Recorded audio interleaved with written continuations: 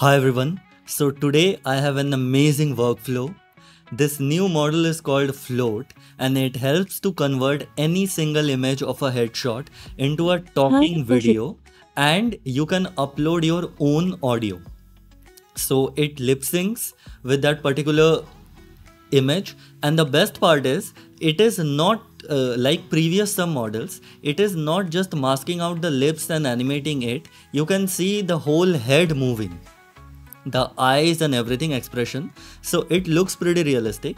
And I have added some extra notes to make it more smoother and everything. I'll explain everything one by one, but the best part of this video is going to be that I'll also show you a way to create unlimited AI voices, and these are comparable and I think in some cases way better than 11 Labs as well. All of it is completely free.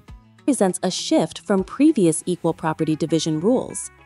As you can see, so let's get started, and firstly we'll start with creating the AI voices.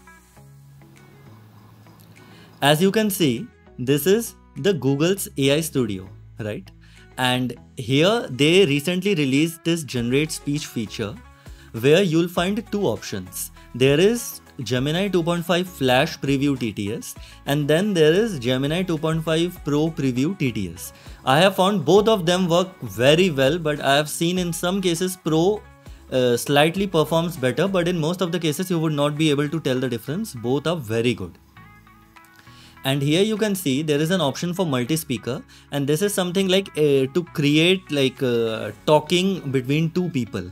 So if you have used the Notebook LM before, it kind of creates that podcast style, interview style audio, right? You can select the speaker name, you can change the speaker name, you can select any voices that you want. But today we are interested in this single speaker audio, and here you can see there are many voices. So there is the model setting for the temperature, but generally I do not like to change it. And here there are many voices, some of which you can listen. Ready to build something awesome today?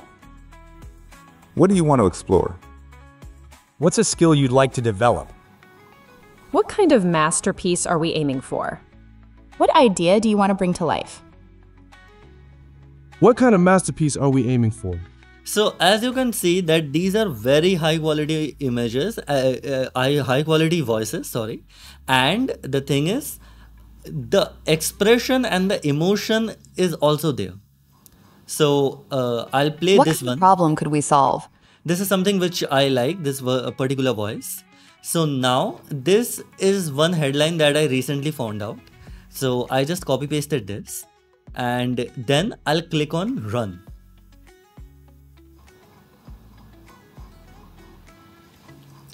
And you can see that the generation is complete. You will get this audio here. So for the preview, China introduced new divorce property laws where assets belong to whoever paid for them rather than being equally divided. This represents a shift. So you get the idea, right? Now if you click here, you can directly download or you can change the playback speed. So I'll download this one, right? I have downloaded something very similar. And now let's come back to our ComfyUI, and from here you can directly select it. So you can upload the audio, and that's it. For the image, I created it using the ChatGPT. So this is a headshot that I created, and that is all you need. So basically what I'm doing is that it works well with only square images. That is what I have seen. So this actually is the square image, but I have added this resize. It crops from the top and just makes it square. So if you have any other kind of like portrait which is not exactly square, so it will just crop it out. And you can see this reference image is coming to the float process, this particular node. When you import this particular workflow, you will find these missing nodes here. You can install the missing custom nodes. So currently there are no missing nodes, but if you have, you will find it here, and you can directly install and then restart it. Now with that being said, here you can see you can take the reference image. The audio is coming here, the audio is also going directly to the video combine, so the final output has the audio, right? And from here you'll get the float pipe. First time when you run this workflow, this float PTH file will download automatically. You do not need to do anything.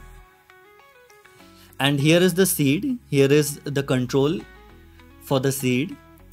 And emotion, I have generally seen that by default it is on none. If you want, you can select any other emotion, but rather than choosing none, I have seen neutral is better. If you do not want any other emotion, then neutral works slightly better than none. That is what I have noticed. Also, the default values for this these are actually 2, 1 and 1. But I was playing around with the values and I found this to be working with what I want. And with that, you can see new divorce property laws where assets belong to whoever paid for them rather than being equally divided.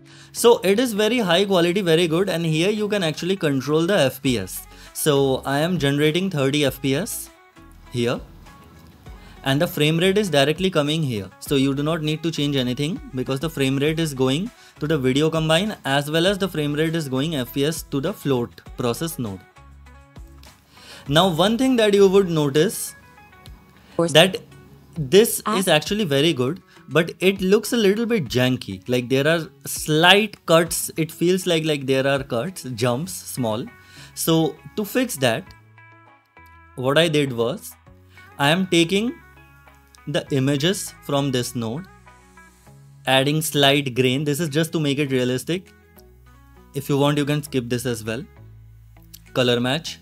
You can skip both of these and then this particular node.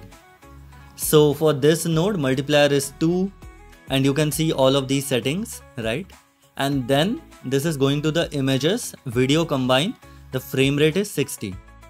From 30, it is becoming 60. One thing you should always remember, whatever this FPS is, you have to put it double. Like you cannot put 24 frames here and then make it 60 because then there can be a slight delay with the audio and video, right?